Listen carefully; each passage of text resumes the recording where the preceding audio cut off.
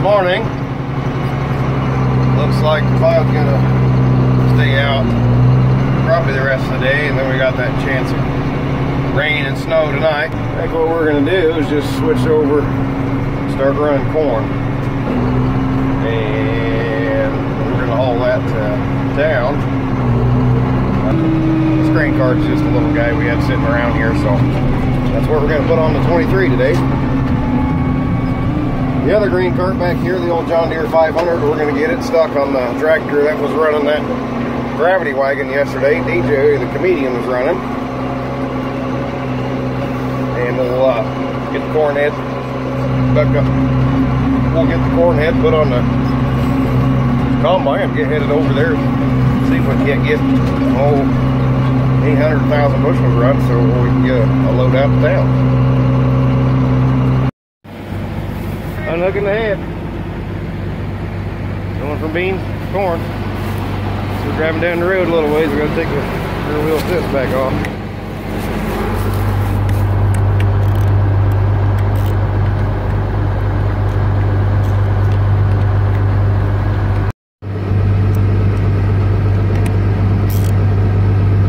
Done.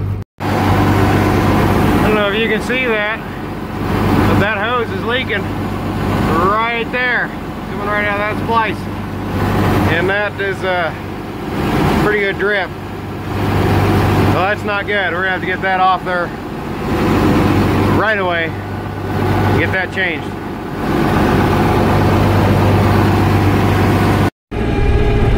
Road and the combine to the cornfield.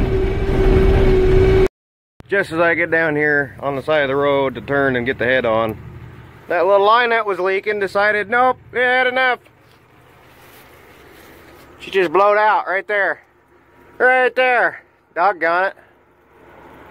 So she's draining the oil tank, unfortunately. That's just a major suckaroo. It'll take probably 5 gallons to fill it back up. And now we're just barely sitting on the side of the road. Anything funny to say, comedian? So we got the new hose on. Nice and pretty. There it is. Got the new hose on. And also notice the 2 bolts here for the pump mounting are just a little bit on the loose side. Now, how about that? They're both still there, but they're loose. So I'm going to grab another wrench here and get them tightened up. Got the oil put back in. It took right at 5 gallons to fill it, so that was handy. Brought a 5 gallon bucket. Get those lines tightened, or those bolts tightened up, and back on the road. The head hooked on. We can't run a little corn this afternoon. Well, here's our first pass of the corn.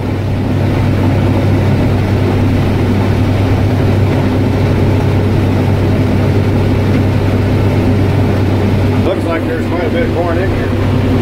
Hard pressed to get what the average yield might be. Some of an idea once we get the embers off anyway.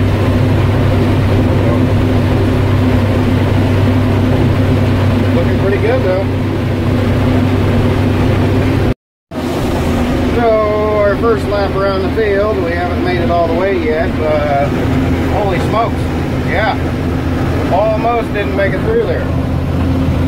Those are deep. And that's why I like the rice tires. Them guys, I am really thankful I had them on today, because we would not have made it through that mud hole without rice tires.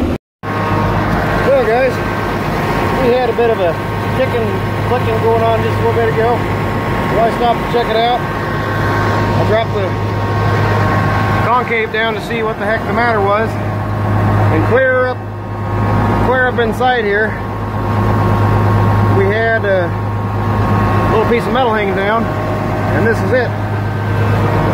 This is what it was. That's part of the vein up inside the cone that helps to feed the crop up into the rotor. And basically these veins are rolled around here in a circular motion, spiral motion, going in through this way. And this guy had come loose, lost the bolt out of it. That one's gone. That one's still in there because it got bent over.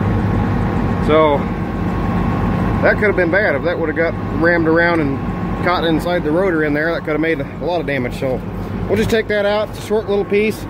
It's not going to hurt a heck of a lot if we just run without it.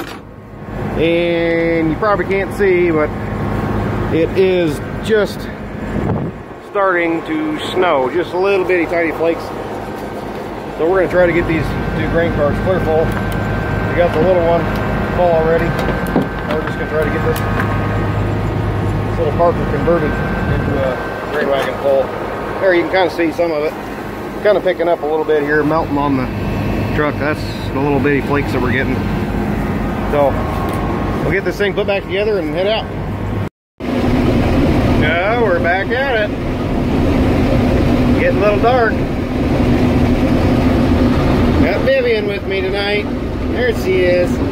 She said she wanted to be on TV, so we'll put her on. If I had to guess, this corn's probably doing 160, maybe 170. There's a few spots where, like right here, she's probably doing maybe a little more than that. But we get into spots like this where there's down corn and stuff around the end rows where there wasn't much from shading or deer's been eating the heck out of it. So it'll probably average 160 or maybe a little better. That's hard to tell. We just started. Thought I'd back up and show you guys this ditch.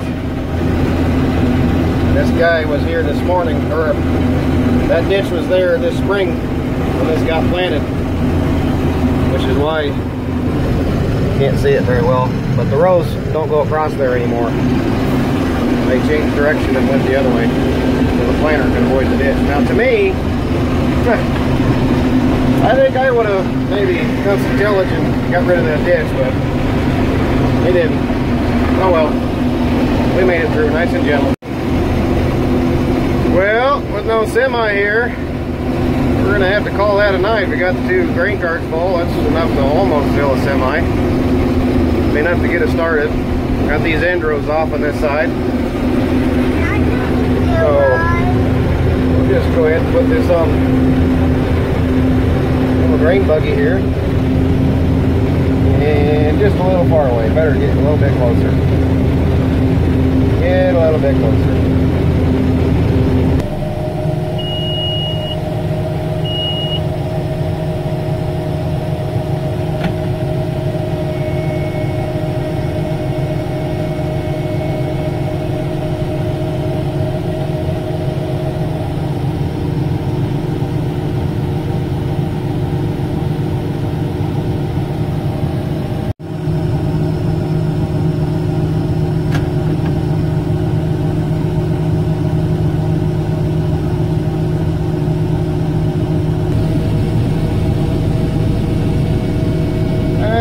Room for a little bit more. Combine's empty, but we got more room in there. So I guess we'll run a little bit more. Went and got a little more. Hopefully this will be enough to fill that cart all the way up. Might not be quite clear full, but it'll be pretty close.